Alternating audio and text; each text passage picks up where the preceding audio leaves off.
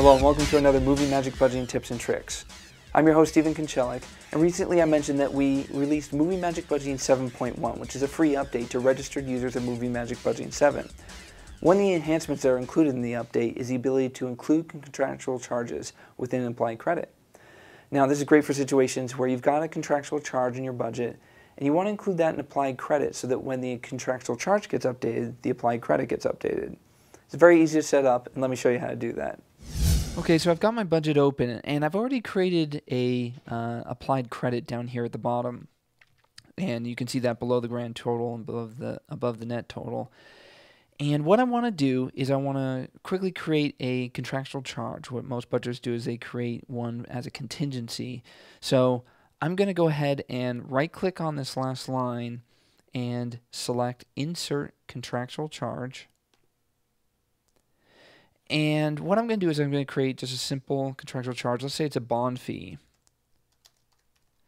And we're going to have that be a percentage of the budget. It's 3% of the budget. And I'm just going to assign it an account number. It's not 100% necessary, but it's always good to assign an account number. So I'm going to put 99-00.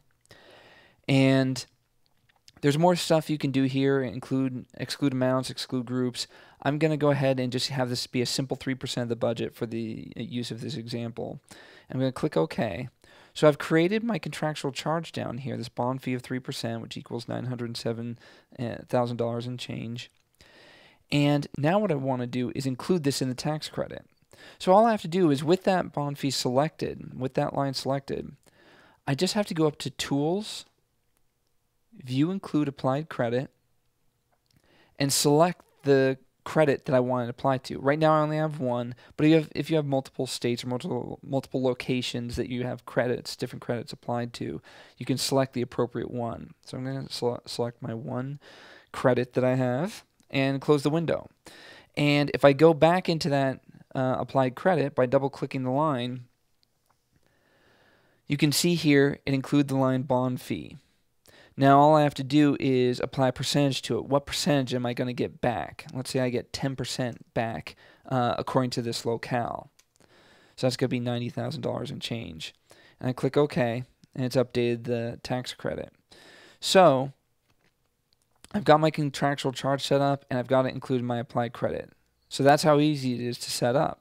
Now, the beauty of this is if you update your budget, everything gets updated automatically. We've got the $907,000 here and change, and the $1,738,000 and change here. Let's say you have to update your budget. You've got more shoot days. It's a common thing. So we go up to Setup, Globals, and let's go and find our shoot days. Let's say we got some extra shoot days. Right now we're at 52 shoot days. I'm going to go ahead and up that to 56. We got 4 more shoot days. So once I hit enter and close this Setup Globals window, it's going to update the entire budget, including the bond fee, which as you can see increased, which then in turn increased the state tax credit. So it's a great way to make sure that your budget gets updated automatically. Now, if when you close that Globals window, everything didn't update immediately, you may have to recalculate your budget. And we've actually added this recalculate button into the main toolbar to make it easier. So just click the recalculate button, and it'll go through and recalculate your budget and make sure everything's up to date. So hopefully that makes the applied credit even more useful for your budgets.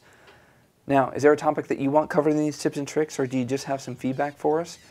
You can send that to productfeedback@entertainmentpartners.com. Also, be sure to check entertainmentpartners.com for all our products and services. And while you're there, stop by the community section where you can find ways to follow us on Twitter, friend us on Facebook, or subscribe to us on YouTube. Thanks for watching.